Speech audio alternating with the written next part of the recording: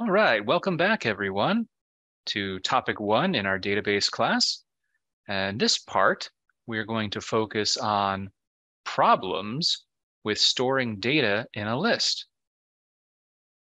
So let's start now considering some of the problems that can arise when we try to store information in the form of a simple list. Okay. So, one of the most notable problems with storing information in a list is that as the quantity of information that we're trying to store grows, we will almost inevitably start to have to record things multiple times.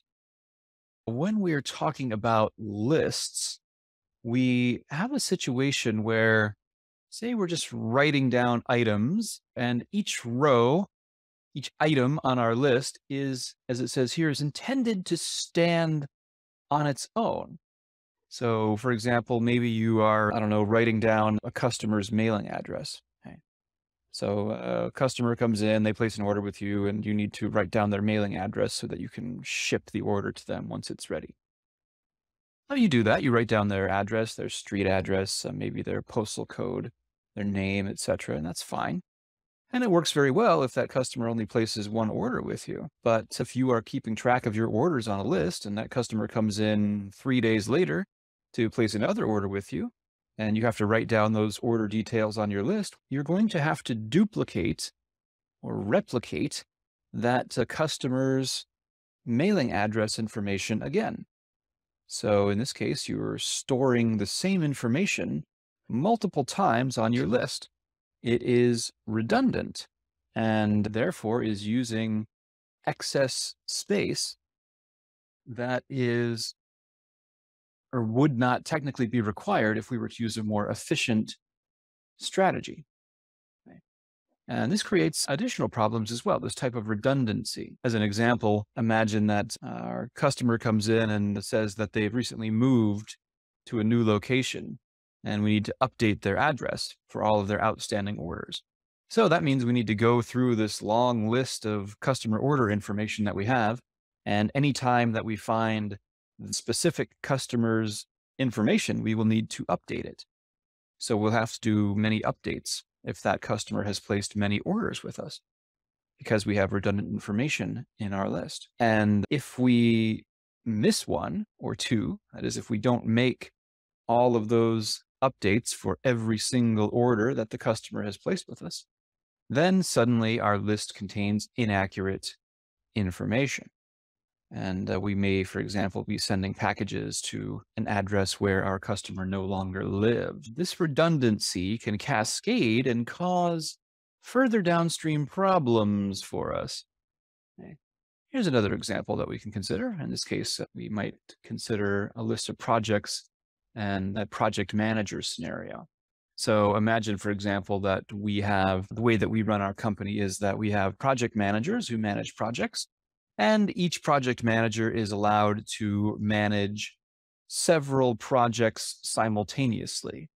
So in that case, if we're trying to keep track of all this information on a list, we want to keep track of, say, the name of the project manager, some sort of, I don't know, unique, maybe like employee ID for them, and their phone extension.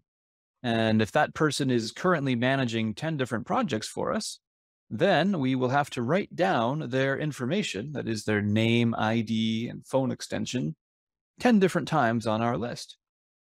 And just like with the customer example that we discussed previously, this naturally introduces a great deal of redundancy and all of the problems that may emerge therefrom. So let's continue investigating some of the problems with storing information in lists by considering this notion of multiple themes. So previously, I used an example of just imagining a world where we are trying to store in a list format information about customer orders. Okay, so imagine we're storing information about one order per row.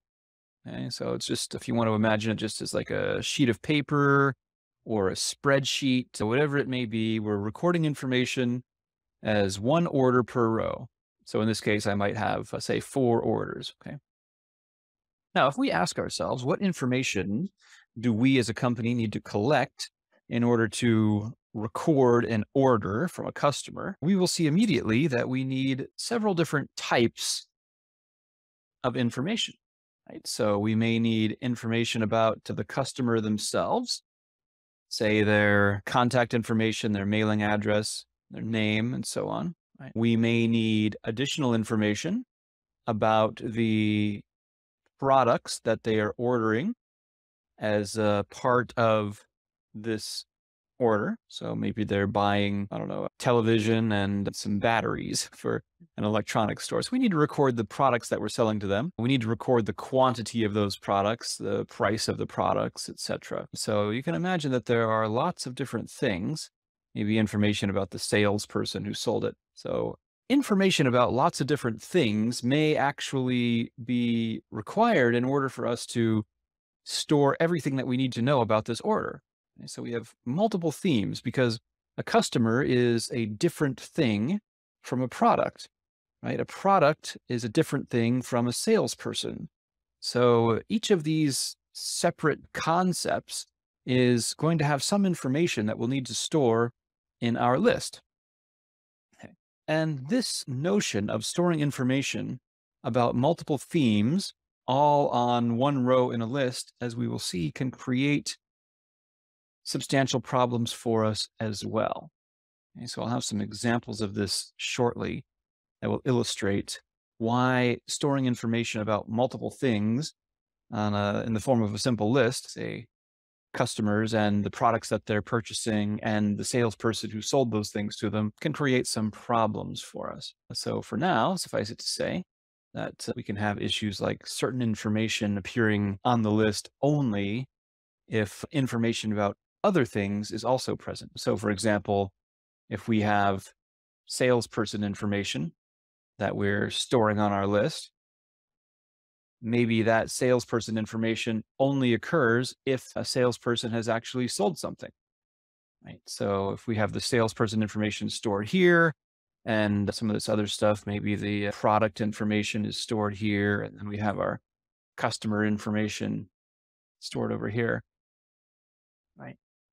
If this is, say, a new salesperson and they have only sold information or sold products one time for us, then their information will only appear on this list once.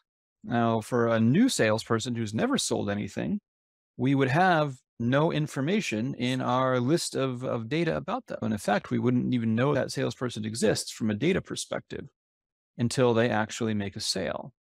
And this is just one of the types of problems or issues that can arise if we try to store information in the form of a list, because naturally a salesperson is an employee of ours, and we can imagine that we would want to know that they are employees and have information about them stored somewhere, regardless of the fact that they may have not made a sale yet. Okay.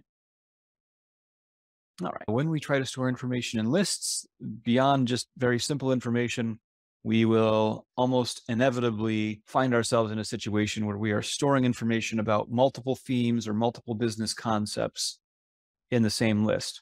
And that, as we will continue to learn about, can create problems for us.